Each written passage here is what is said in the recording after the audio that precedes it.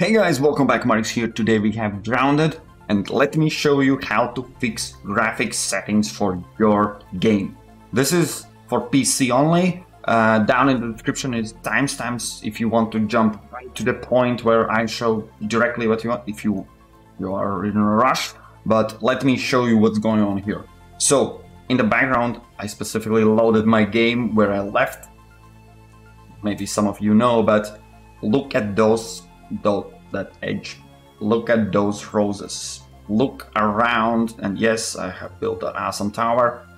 Everything is clearly visible. This is some kind of witchcraft because the game does not allow to see that kind of ish. So let me show you what's going on so you understand, so there's no harms, so you can tweak as you like, because that blurred distance definitely helps for lower graphics cards, so they are not set on fire, right? But if your PC gaming rig can deal with this, trust me, at least for me, this is way better graphics than before. So now I see things, right? I like to see things with the best settings ever. So let me show you what's going on, and we will jump right to the point where everyone else is waiting to see how to fix it. So game does not allow custom settings, right? They have sets: epic, high, medium, or low. That's it,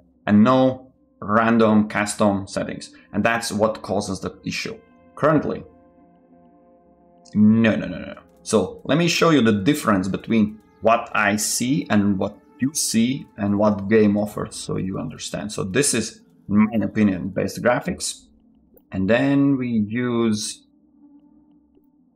okay, high, that's epic. So it kind of seems exactly the same, but oh wow, no, it's not the same. As you see, everything in the distance is blurred.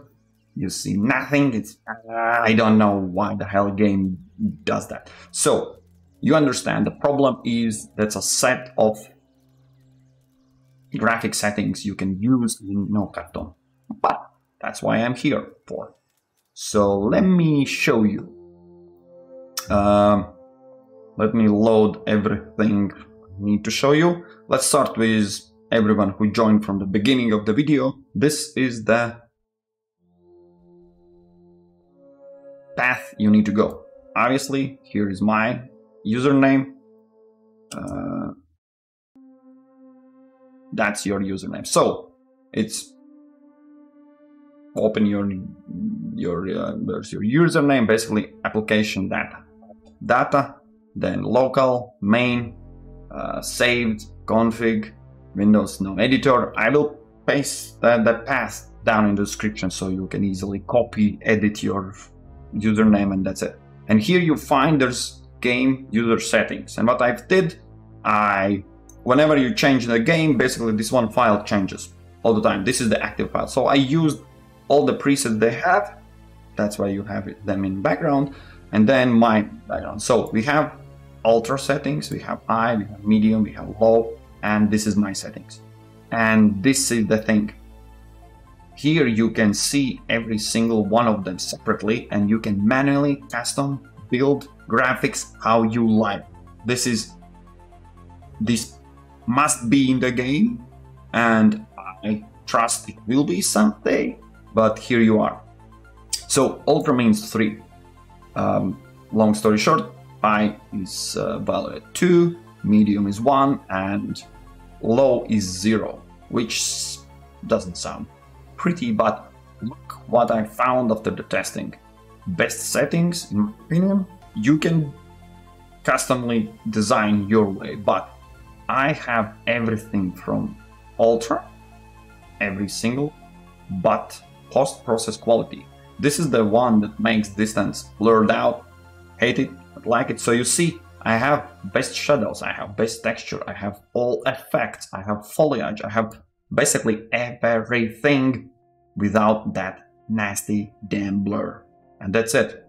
So currently in the game I changed the settings, so this is the basically already rewritten file. It will have 3 as well. So what I need to do now, I will close the game in this settings, I close it and open again, there will be 3. I simply just change it to 0, save it and load the game. And in the game, don't change the settings because they automatically set back to these settings, right? So here you go. That's it. Simple as that. Custom graphics you can build up. It's a bit tricky because you need to load the game, then you see the settings, then you close the game, change, I don't know, something from 3 to 2 if you want to find best frames per second for your rig.